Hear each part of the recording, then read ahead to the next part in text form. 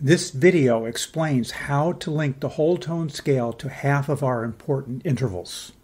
First of all, you want to know that there are only two whole tone scales.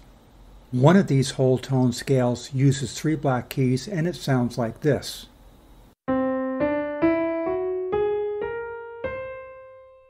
The other whole tone scale uses the other 2 black keys and it sounds like this.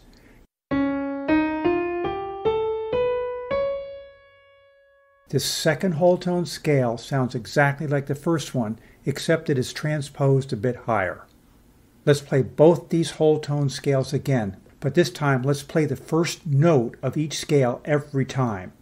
We want to get to some important intervals, and let's call these intervals the whole tone intervals.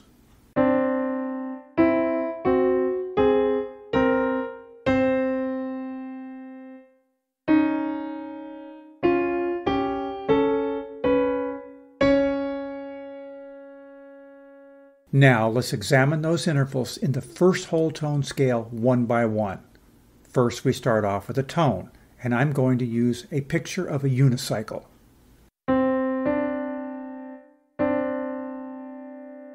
Then we have 2 tones, which I call a bitone.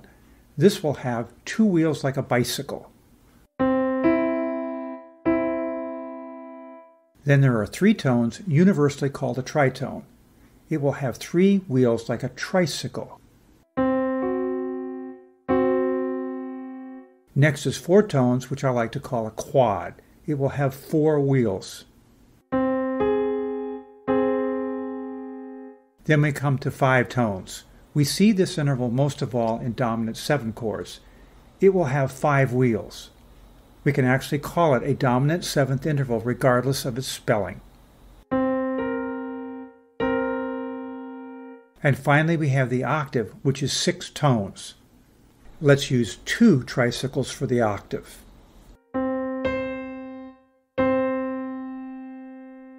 So far, the whole tone scale has given us 6 of our 12 important intervals. This turns out to be a very good method to master intervals, because if we understand these 6 intervals, then we can study the other 6 intervals later as non-whole tone intervals. Now it's time for my favorite part of every video, the rabbit hole. I'm going to try to show you how all of these intervals link to dominant 7 chords. There are 3 ways to turn a tone into a dominant 7th chord.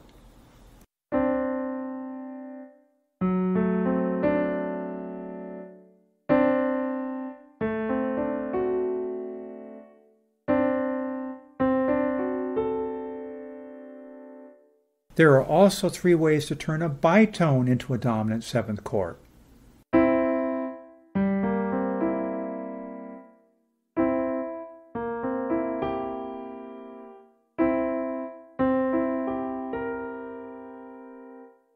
There are 4 ways to turn a tritone into a dominant 7th chord.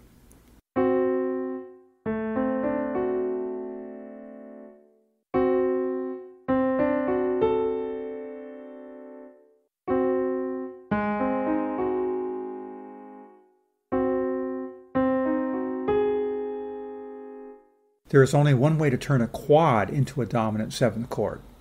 The dominant 7th interval is the captain obvious interval for making a dominant 7th chord, and there is only one way to do it.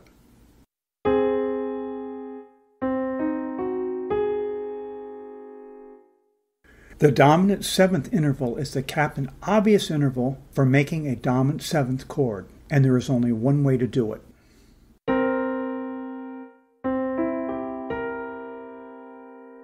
Finally, the octave easily turns into a dominant 7th chord, and it can do it in 4 completely different ways.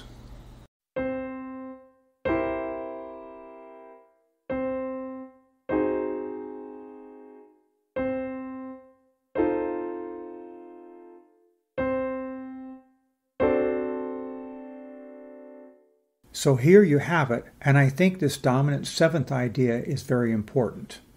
Please don't forget to subscribe to my channel, leave me comments about anything you like, anything you'd like to see in the future, and remember that I consider all suggestions.